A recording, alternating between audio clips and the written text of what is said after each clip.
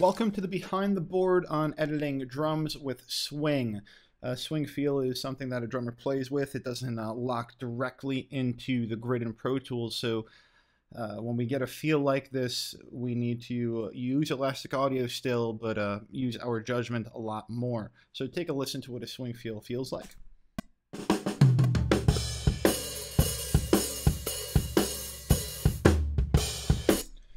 All right, fantastic. The first thing we need to do is get into elastic audio, but before we do anything, we want to make sure we have a good punch here, and we want to make sure we consolidate our regions. We don't like to have many different punches going on and fades going on.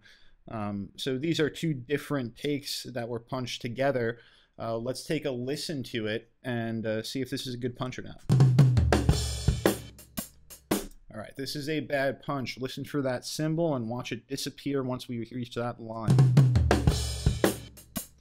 We don't want that. That's unnatural. So what we'll do is we'll make ourselves a drum group and start editing. So click your top kick, go down to the bottom, which is your overhead right in this one. Press Shift and click it. Then go to groups.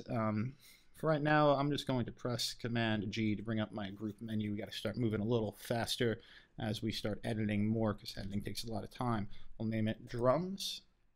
These hotkeys will be great for you, especially when you're editing. We're going to stay in slip mode, F2, and just take a look down a little closer to where this punch happened. So get your trim tool, which is F6, or this tool right up here. And let's trim from left to right a bit and see if we can make that weird cymbal disappearance go away. All right, let's see if that was far enough. Click your selector tool, F7, click before this, and play it back.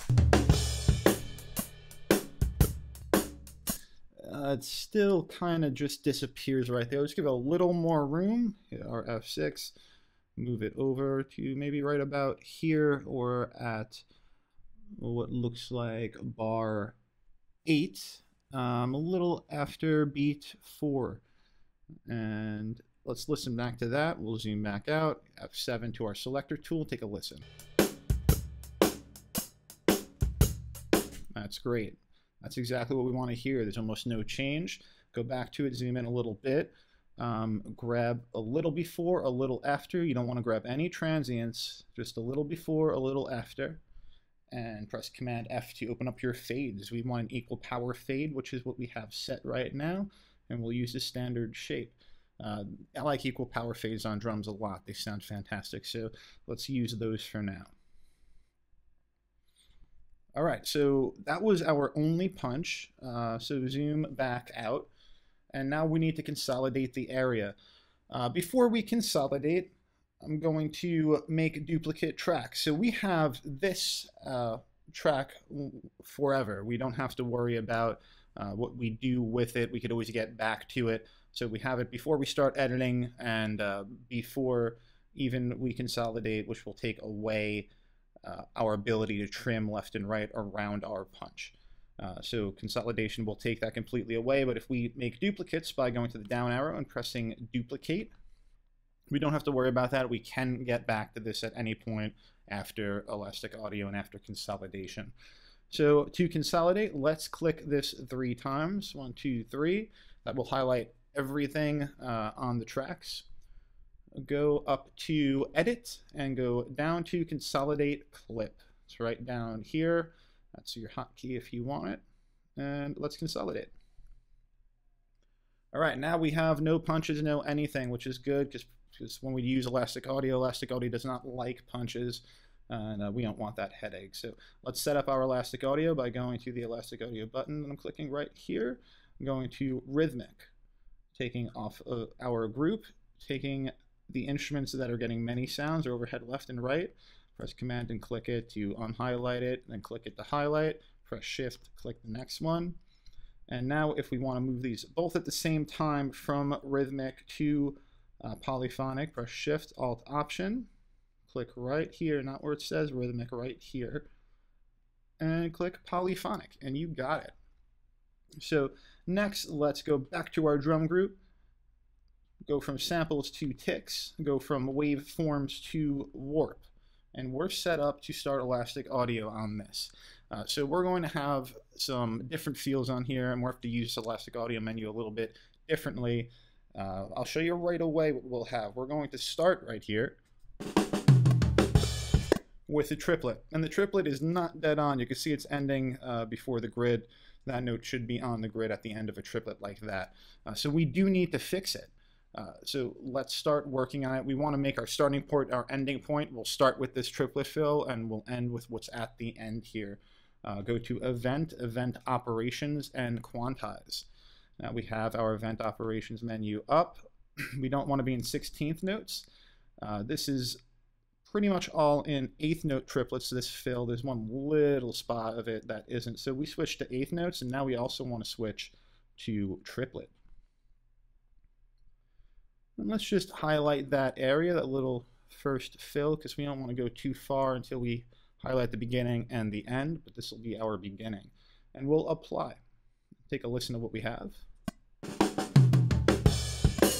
Perfect. Now I'm not going to edit this right here, this little transient, because it was a drag on a roll. It wasn't really its own hit. So it's more of like a grace note type of thing, they'd call it in like music class. You don't want to go too nuts and take that away. It'll sound a little unnatural. Let's go to the end of it and see what we got here. We have another triplet. So we're in the right settings in our 8th note triplet mode. We're right at the end, and we're going to start right here at about 24 seconds and just go to the end of it and apply. Let's take a listen.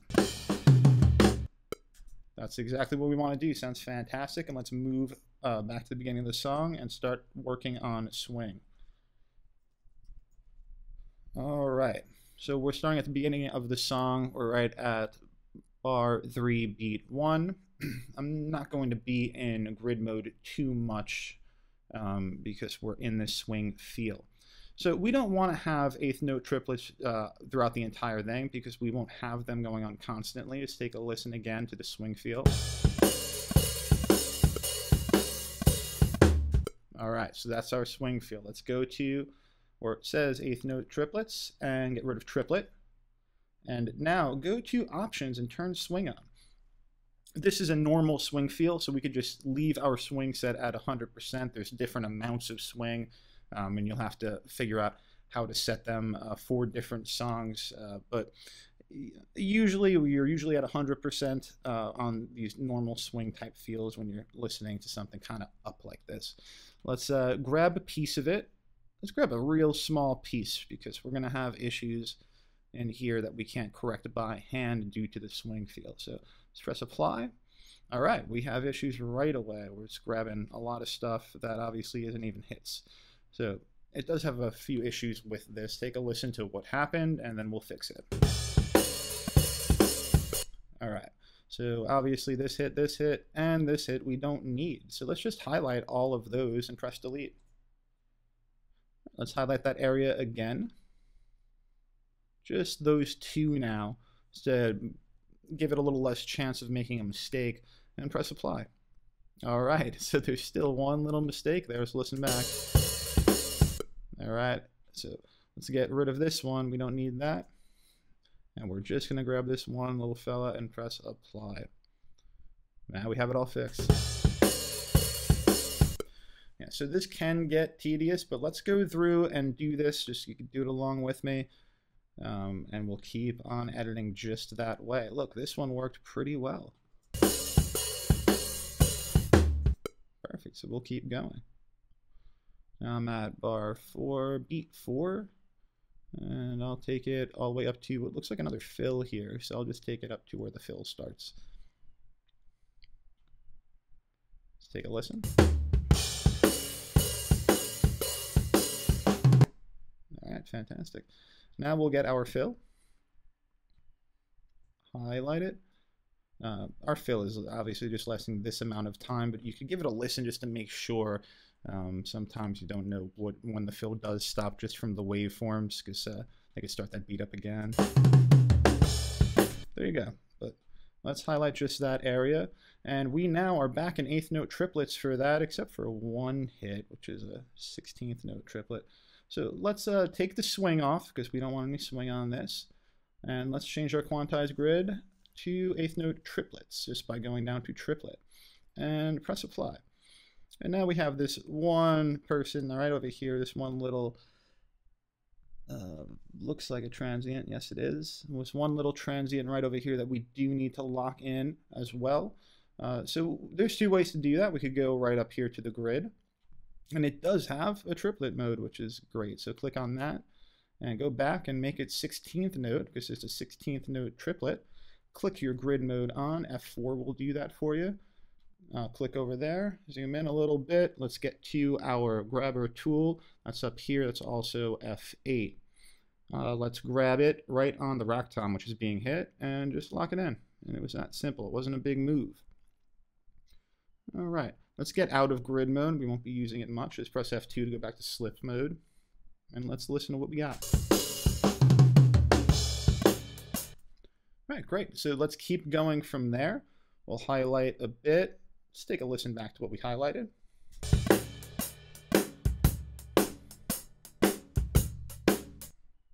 Okay, so we're just out of this triplet mode again. So let's get out of triplets. Let's go back to options swing.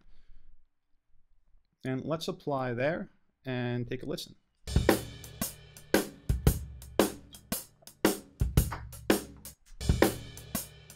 All right, fantastic. Let's zoom in a little bit. It looks like something happened with that first note there, if you could see it from this far away. Okay, we had a problem with that first note. Let's go and back to our hand tool. Let's give it a double click to get rid of it. We could have also did that with our trim tool, not our trim tool, I'm sorry, our selector tool by highlighting and pressing delete. But let's get back to our selector tool, F7. Highlight that again and apply. Now it's all fixed up. Perfect. All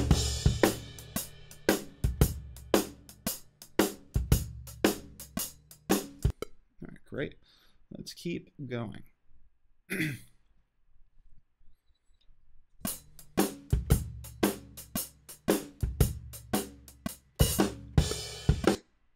Okay, so we're still all in 8th notes. Let's just apply to that. Take a listen back, make sure it's all right.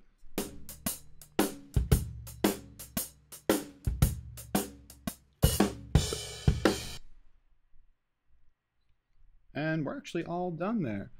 We ended at bar 12, beat 2, and that was the last thing we had. Great.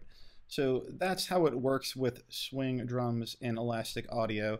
The beauty is if you have this 100% swing on, we could go back and do that bass drum edit thing that we all love to do so much, where anytime a bass drum's off, we grab it by hand and fix it. So let's go to our hand tool, press F8. Here's a bass drum that's off. Grab it by hand, and you can go back to your grid mode here, because this is a 100% swing. So everything will be on these triplets that we're in. Pull it back. Perfect. Let's keep going. And you might not have all the same ones as me, because you might have started from different areas, and maybe it detected a little better than mine did.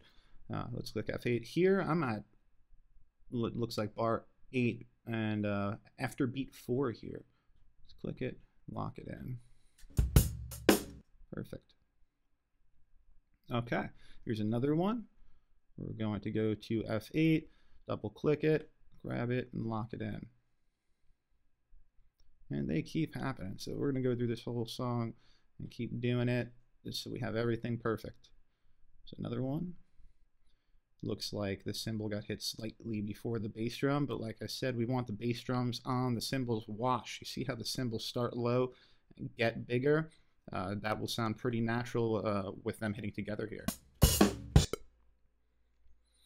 Let's keep moving, and we're done editing the bass drums up.